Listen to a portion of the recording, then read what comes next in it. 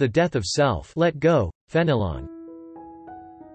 I cannot express to you, my dear sister, how deeply I sympathize with your afflictions, but my grief is not unmixed with consolation. God loves you, since he does not spare you, but lays upon you the cross of Jesus Christ.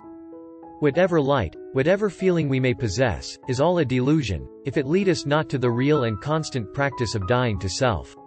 We cannot die without suffering, neither can we be said to be dead. While there is still any part in us which is alive, that death with which God blesses the soul, pierces even to the dividing asunder of soul and spirit, and of the joints and marrow.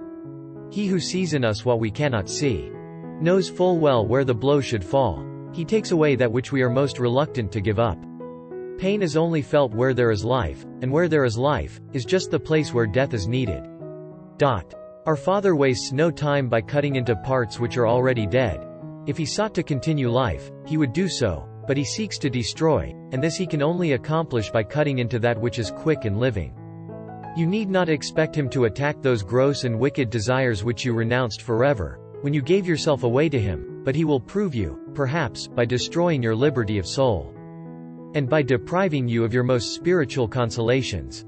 Would you resist? Ah, no. Suffer all things. This death must be voluntary, and can only be accomplished to that extent to which you are willing it should be. To resist death, and repel its advances, is not being willing to die.